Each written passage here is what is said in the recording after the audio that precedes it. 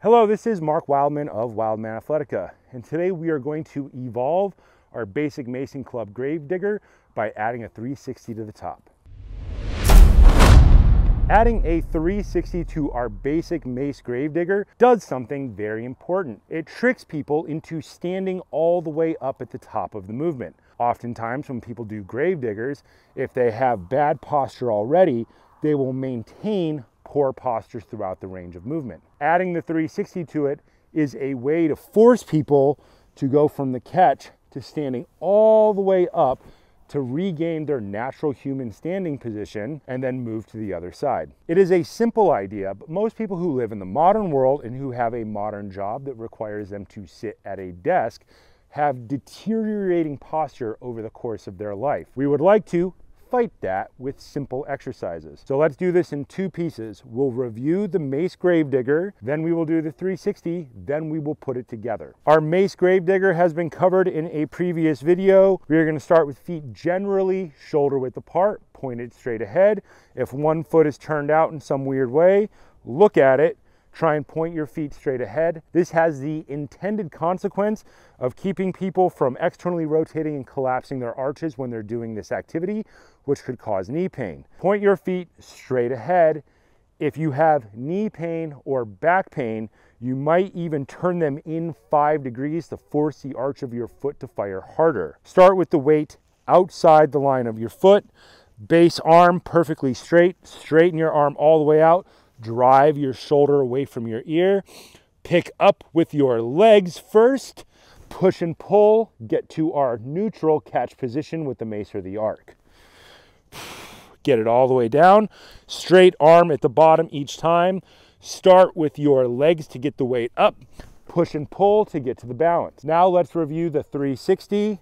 Top hand, past the opposite ear. Catch. Catch, catch.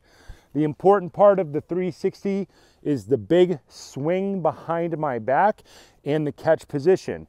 When we catch, hand down, elbow angle 90 degrees, above 90, below 90, 90 degrees, flat wrist, drive your shoulders away from your ears. Big swing and catch. The top hand is the important one. Now let's take those two exercises and slam them together. The gravedigger to get it up, transition our hand down to a 360, and then we're going to transition to the other side. Starting with 2 feet pointed straight ahead, judo chop the hips, keep the heels flat on the ground, base arm perfectly straight, stand up, pull and push to get to our balanced position. Take the top hand, slide it down. Top hand goes past opposite ear. Big 360. Bottom hand becomes the top hand. Get it down, straighten out the arm, all the way down, touch it down. Stand up with the legs, push, pull, get to balance, slide the hand down, top hand past opposite ear. Bottom hand becomes the top hand, straighten the arm all the way out, grave dig down, stand up. Catch, and get down, catch, and get down, catch, and get down. Now that you've seen it, let's talk the cues. We start with that straight arm at the bottom, other hand on the handle, pull, push to get to our balanced position. That top hand is going to slide down the handle, top hand past opposite ear.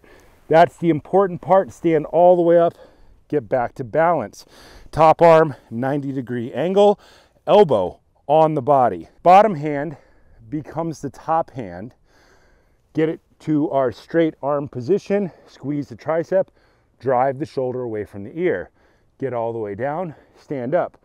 Pull, push, get to the balance point.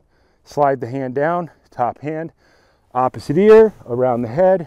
Catch. Bottom hand becomes the top hand. And start a new rep. This exercise combines a lot of things. It combines a power clean with a mace from the side, which is kind of how humans have been doing it for a long time. We like this exercise because it's not symmetrical.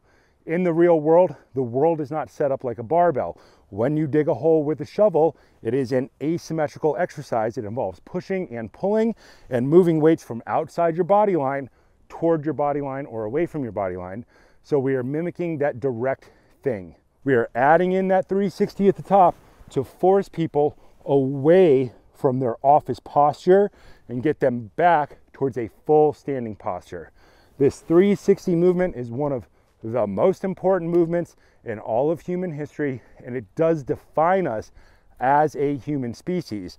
It allows us to throw things, it allows us to use hammers, it allows us to use all basic tools, which are all levers, and it forces us to breathe the way that we are supposed to breathe. Inhale when the chest is open, exhale when the chest is closed. Take this exercise, start with a light weight, build it up. With light weights, it could be 5 to 10 minutes of this exercise. With heavy weights, like an adjustable 8X arc or Mace, where you can increasingly add weight, start to build up towards the 30 to 50 pound mark for this exercise.